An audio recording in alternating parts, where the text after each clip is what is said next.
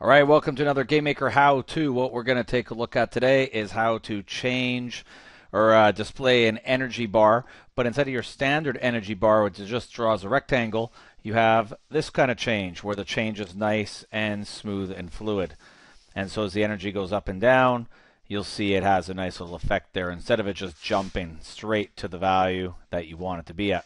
Okay, and the concept's pretty easy. If you don't have any familiarity with drawing out rectangles, obviously there'll be a bunch of rectangles drawn. So you should check out a drawing rectangle how-to. If not, let's just jump into this one. And again, you'll see two different types here. One where I have the energy bar centered, and one where I have the energy bar just justified to the left. Okay, let's take a peek what we did. Okay, first of all, there's three main variables here that are going to be in action. And you'll see here I've done everything in three different scripts. I basically have a global object, and all it does is it runs the script, initialize globals, and then I've just added the left and right just to take energy away and give energy, just so I can test this out. Obviously, that would be part of your game, right? You decide when you want to do that stuff. And I have this object called the energy bar, and the energy bar really has two things. In the step, it updates the energy, and in the draw event, it calls draw energy bar. So these are basically my three things right here. So let's take a look at the variables in the idea. I only have three variables here to get this effect going pretty nicely. Global energy is going to be the main energy that you're keeping track of for your player. But then there's this one here, energy target. Now what energy target is that's actually the energy that you're trying to reach. So if you take, let's say, 50 energy away from the player, you're actually going to change energy target and drop that down by 50.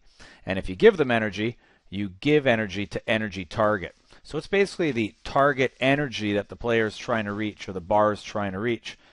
And that's what the global energy variable will move up to. So if target energy goes up to 100, then global energy will slowly raise itself up to reach the target of 100. If energy target drops down to 0, then energy is going to slowly reach 0. Now the rate at which it tries to reach the target is based on this value here. So if you want it to go faster, you can plunk this up to some bigger number, and if you want it just to be a trickle effect, you can lower the number down. So for now, actually, I'm just going to change it to 10. I'm going to slow it down a bit just so we can see this effect working. So if we give it a quick run, you'll see here I've drawn out these two variables, energy and energy target. And as I hit the left arrow, I'm taking down the variable energy target. So as I take it down, I'll take it down a couple times quickly.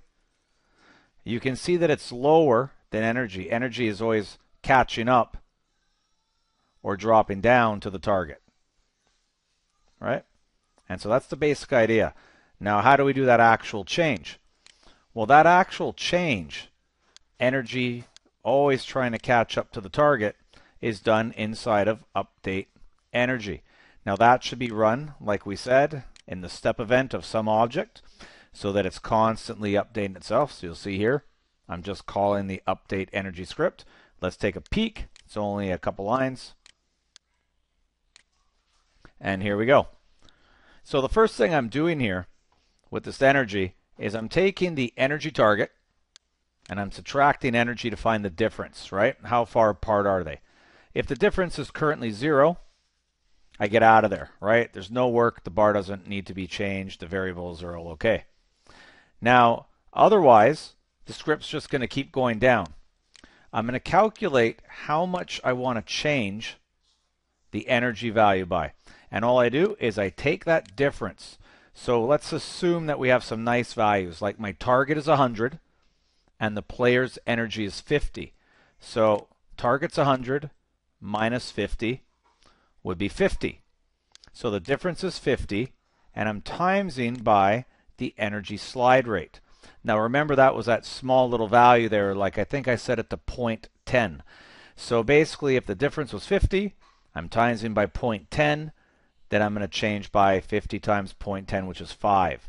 So the whole idea here is don't just change by the difference, or that would be the instant change, right? And that's what we're trying to avoid here. We're trying to avoid the rapid change and go for a nice smooth one. So that's why I times by this value. And you can see here is if this value is small, then the change is going to be smaller, and it's going to be more of a fluid, long-lasting change. Once I know the change, I actually commit the change, so I make the energy go up by change. Keeping in mind, change could be a negative value, depending on these two variables, right?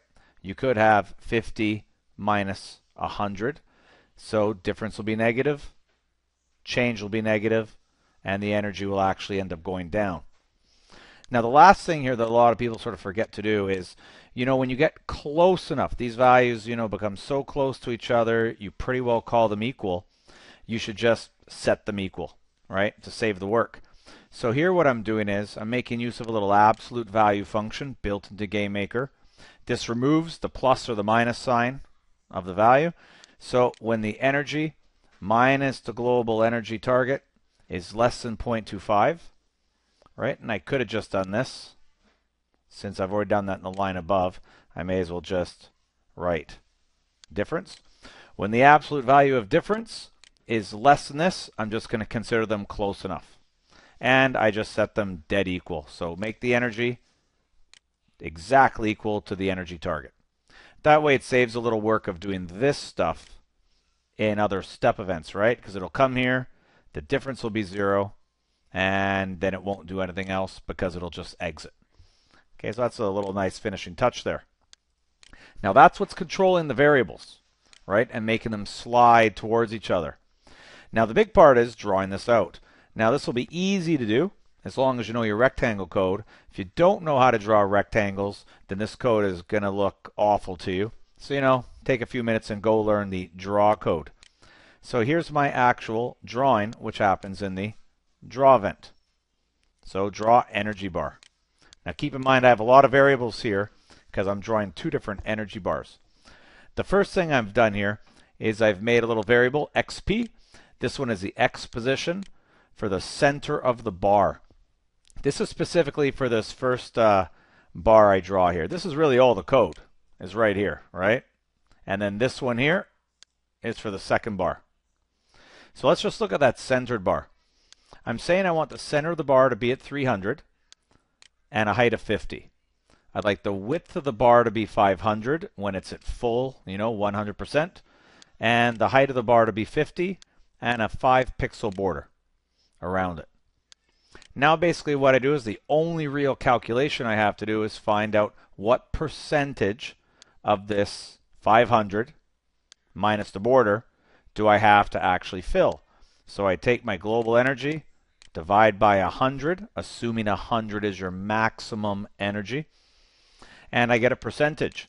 So these things will be like values like if I have 75 out of 100, percent is really going to be equal to something like 0.75. Okay. Now keep it in mind, now that we have the percentage of the bar to draw, all I do is I just draw 2, 3 rectangles here.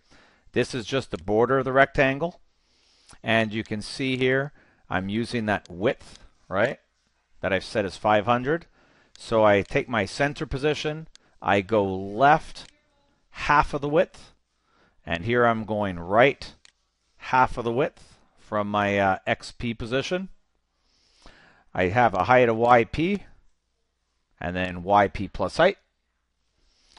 I switch to white, fade a little bit, and then I draw a little inner rectangle. And this little inner rectangle, really it's the same equation, but I've just tagged on the border.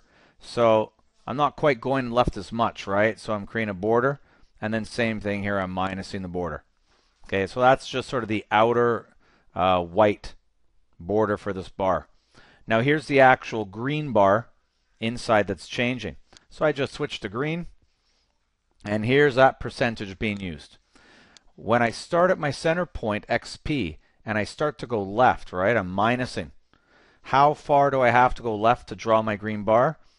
Well, width divided by 2 minus the border, that would have taken me all the way to the border. I don't want to go all the way. I want to go a percentage times that width. And basically, if it's 50%, 0.5 times that value will basically take me halfway to the left side. And you'll see I do the same thing then from the center point. when I determine the right side of the green rectangle, I go percentage times that same sort of equation. And that handles that one. And so when you actually watch that one go, I mean, it does what it does. If you have to write these numbers slowly down to convince yourself it works. When you see here I'm at like 35%, basically from the center point, I've gone 35% out to the left-hand side.